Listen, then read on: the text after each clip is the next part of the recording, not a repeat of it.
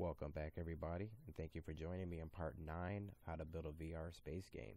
In the last video, what we did was we got our enemy shooting and we got a flash effects to our gun. We also got our player a health script on our player so that he can die when our enemy shoots him.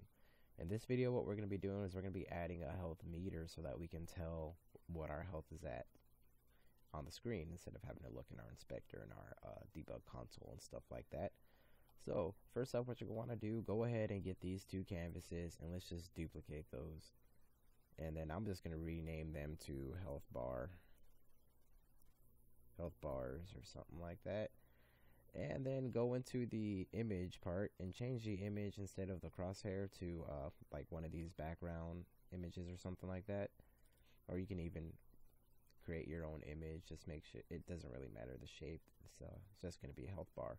And I'm going to go into the game view so I can see where the health bar is on my screen. I'm going to, first off, I'm going to change the anchor point to the top left corner. And then I'm going to move the position around here. Let's see, maybe what, like 30 on there, and then negative 50 maybe would be good. Yeah, that looks pretty decent. And then go ahead and duplicate both of those images. And then change the color to something like green. So bring green all the way up. That looks good. Oh, and this other ones you can keep their colors at white. I'm gonna change them to black or gray or something. And then I'm also just gonna bring their width out to like 100. And that looks good. That's looking like a pretty good health bar. The reason I put those in the back was so that you can, as you can see here, when the health gets lower, those ones will still be there. The health bar is still there, so that looks pretty decent. I like that. So go ahead and just keep that like that. And then we're gonna get into our health script here. Let's go into our health script, and then we're gonna add another float here. Whoops. We're gonna call it max health.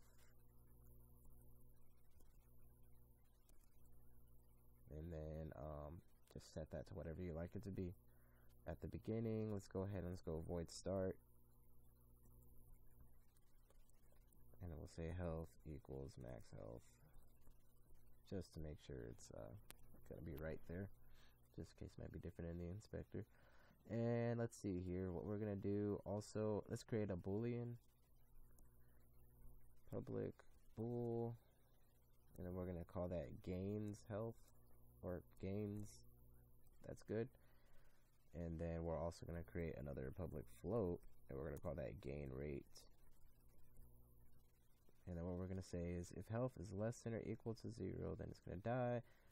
And we're going to say if health is greater than max health, if health is greater than max health, then health equals max health.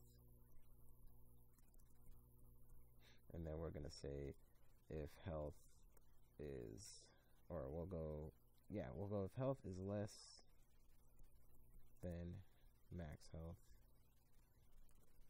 then if gains is true, then health plus equals time dot delta time times gain rate. And what that's going to do is it's going to say if exactly what we just said, if our health is less than the max health, then it's going to check if the gain boolean is true, and if it is, then it's going to add health onto our health as long as it's less than max health. And then once it gets to max health, if it's greater than or equal to max health, then we're going to just set it as max health. And then it won't add any more health because it's not less than max health anymore. It's equal to max health. So that clears that up for us. That gets that working just fine. And then now we can start messing with the UI. So what we're going to want to do first is we're going to have to use the Unity UI. So use Unity engine.ui, and then here we're going to want to add a public rect transform. And actually I'm going to make that into an array because we're going to have two of them. And we're going to say health bar. And then, oh, we're going to also want to get a health percentage. So what we're going to do is we're going to say we're going to get a float, and that's going to be health percentage. And let's see here. In the update, we're going to want to set our health percentage. Let's say health percentage equals, let's see here. We'll say health time, let's put this in parentheses actually. So health times max health. No, health times 100. And then we're going to divide that by the max health, so we can get the percentage. If I'm right on how to do percentages, I think that's right. Right? That's right. Yeah, I'm pretty sure that's right. It's been a while since I've had to calculate percentages. If anything, I'll just look it up or something.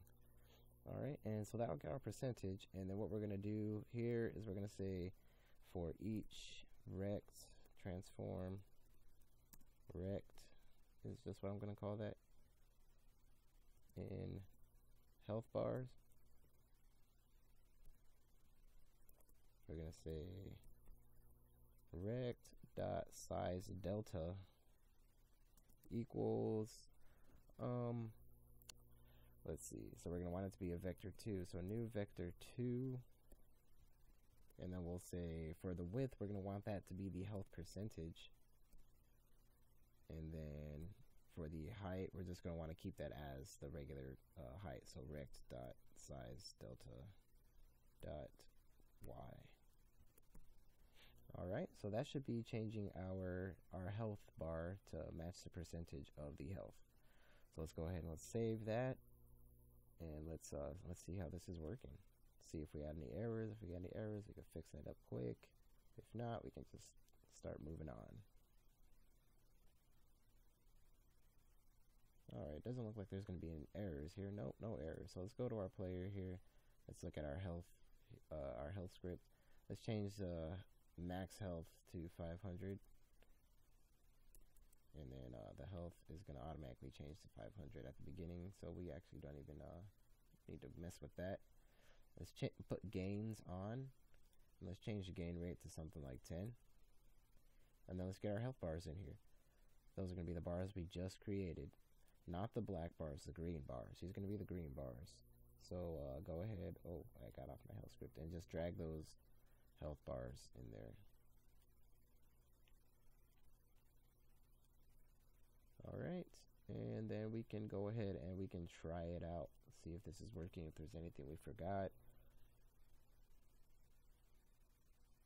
So we got our health bars up there. Let's go ahead and get to our enemy and see. Yeah, you can see it's taking our health and it gains a little bit over time, and it seems it's not really taking it that fast, which I actually kind of like, since we're just testing it out. But if we want it to be a game, I'd say what we should probably do is just change the damage on our bot to something like 25 maybe. Or you can just change the health on your player to be low, the max health to be lower than 500. Most games have it at 100. And now I'll be dying in like 4 shots. So let's go ahead and let's run up to our enemy, and yep, there you see I die in 5 shots actually, because it goes up over time, it gains up over time. And yeah, so now our health component is working just fine, and our health bar is working just fine. If you want your health bar to be a little bigger, you can just change this to like 200 instead of 100, I believe. Let me see if that works for the size of our health bar. Oh, and maybe we could set the you know what, yeah, let's just keep, I was gonna say to set the background health bar also, but I think this should just be fine. We can just set that like this, set the back one like this, or set them both like this, 200. That actually looks a little too big. I'm just gonna keep that at 100. You can change it if you like. I was just thinking it was kind of small, but I guess it's good enough. So let's just change that back to 100. Alright, and that was really nice and easy for this next part, I think, you know what? Yeah, let's go ahead. Let's keep this same video because this video is actually not really that long yet. Hasn't got very long. And what I want to do is I want to create some spawn positions and stuff like that so that we don't always have to spawn right in the center of the game. Like, so if we died and then killed the player right afterwards without us moving an inch, then the player would spawn right on top of us, which we don't want. So what I'm gonna do is I'm gonna go into our health, and here at the transform dot position part for the spawning, I'm gonna change that to be like a random position within a certain radius. So we'll change it to transform dot position equals random dot let's see, inside unit sphere, and then we're gonna multiply that by we don't have a float up here for our radius. Let's just create a float up here. Public float spawn radius, and then I'll just set that to something like 5. And then what we'll say is we're going to spawn at a random position inside a unit sphere of a radius of spawn radius. And then we also I was thinking I wanted to put this spawn point not at vector 30 like we had it at, which is the center of the world. We're going to set it at vector 3.1. Vector 3.1. That way we won't be spawning, hopefully we won't be spawning under the ground. So we can go ahead and save that. That way we'll be spawning at different spots instead of always at the center of the world. Otherwise, players will be spawning on top of each other. So let's go ahead and let's look at the health script here. We got our spawn radius of 5. And let's look at the bot's AI or health also. Let's make sure that the max health is right. And oh, one more thing. Let's go ahead, because we could put a health bar onto our player or onto our enemy, but I don't want to deal with that right now. So let's just go into our health script, and we'll say right under here where it gets each health bar, we're gonna say if health bar is or health bar dot length is greater than 0, then we're gonna change the size of the health bar, because otherwise we won't have it. If we don't have a health bar, then this isn't gonna work, and then it's just gonna keep on trying to do that one, and it won't go past anything.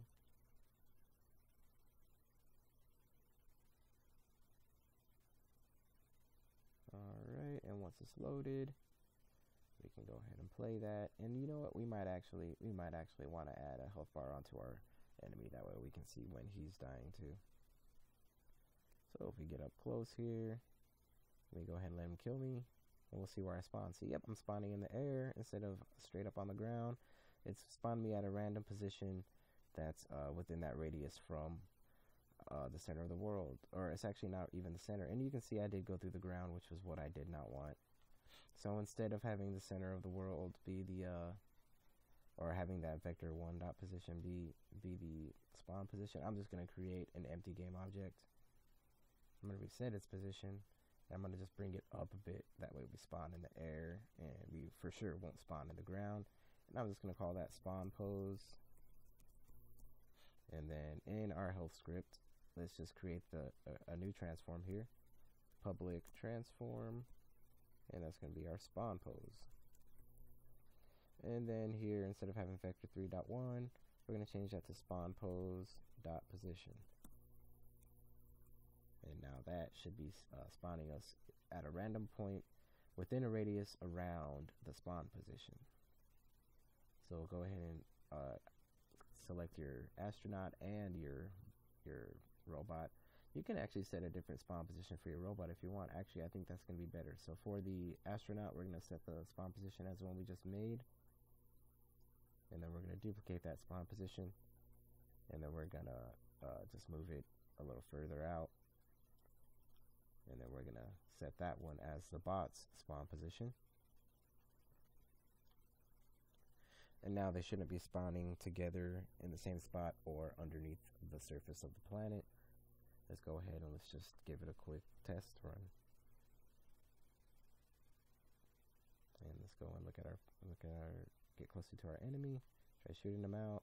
Yep, and you can see he spawned in the air there, and I spawned in the air there, and it's looking like we should be just fine. I don't think we'll be spawning in the ground at all anymore, since it's getting a random point that's above the ground.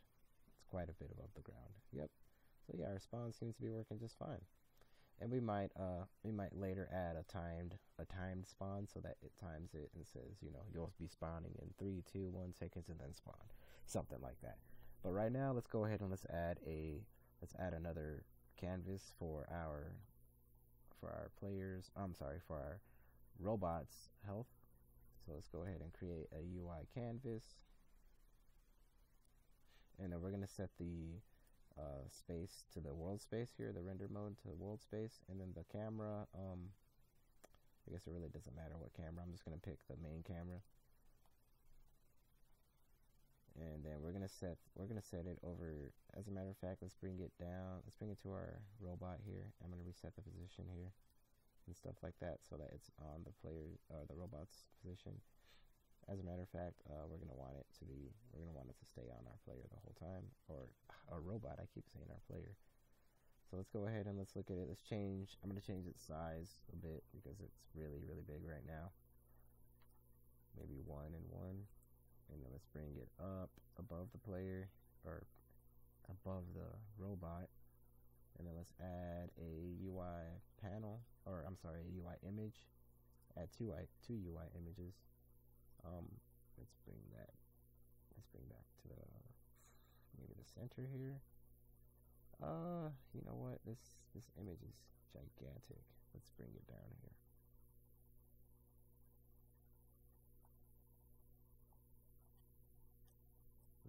I'm just gonna modify it with this tool here. Let's just bring it somewhere right around the top of the head. And actually, I'm gonna set its pivot to the right or the left. We'll do it to the left. Yeah, it looks backwards. Let's just do it to the right, just because. And then with this image, we're gonna go ahead and change its background to like gray or black or something. And then create another image on top of that image, and then just change its color to like red. Or you can change it to green. I'm just changing it to red because he's an enemy. And then I'm actually going to make these images a little smaller. And then just going to move it a bit to the center a little bit. I guess that's decent enough. And then in our robot, we're going to want to get our health bars in there. So that's going to be the image that has color on it. And now within that image should be the size should be changing based on health. Should be working just as our players works. So let's go ahead and let's test that out. Make sure we didn't forget anything. Make sure that nothing's not working right. Make sure everything's working just fine. Oh, and yep, it looks like that health bar is looking really, really, really off. Let's see. It must have to do something with the canvas, maybe. So I want it to be in a world space, which it is. And then the scalar. Let's take a look here.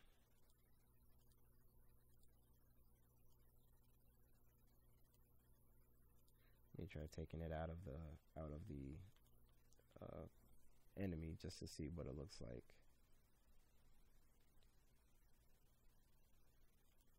Alright, let's take a look at it and let's see. Oh, I think the reason why it's doing that is because the percentage of the health is a lot higher than the actual. As you can see here from the on the image, its width and stuff like that is really really low. So let's go ahead and, well, first off, put that back onto your player or enemy. And the canvas, let's see, what is the canvas looking like for us? It's I guess we can bring the canvas back up to regular size, and then instead of changing the size down there, we're gonna change it down here. What was it? You know, I can't. Let me get out of there and see where the canvas is. What was it? 0.1, 0.1, 0.1. Whoops. I was pressing caps lock instead of tab. And you know what? I can't even see these. Let me change their sizes. 100 and then 25. All right, now let's bring that scale of the canvas back down a bit. I'm just going to use the scaling tool here.